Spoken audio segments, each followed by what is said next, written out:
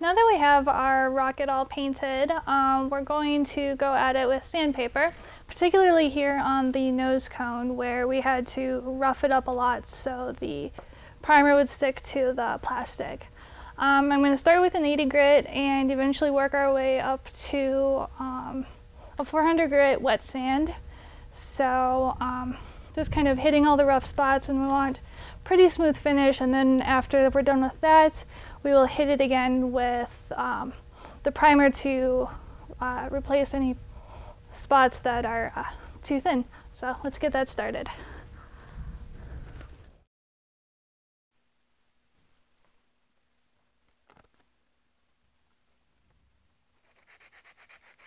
To keep the mess down in the area, I've got a garbage bag underneath me to catch all the dust that I'm sanding off. Also, just as general safety precautions, I've got glasses on as well as a dust mask. It's going to take a lot of sanding to get this to where you want it to be, particularly on the nose cone.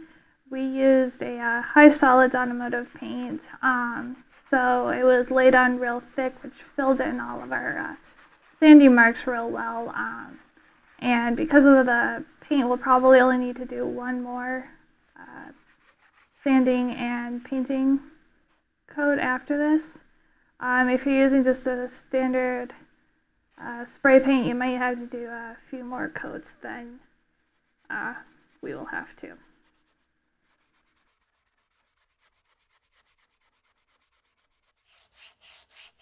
Also, when it comes to sanding your fillets and your fins, you'll want to get a piece of foam or a sponge and wrap your sandpaper around the sponge folded in half to get that nice round corner shape on your fillets for a smooth finish.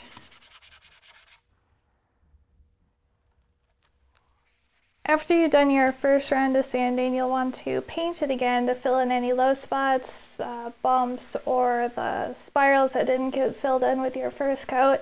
Just kind of sand and repeat, and sand and paint again until you've got a smooth finish. The better the finish on the undercoat, the better your glossy overcoat will look.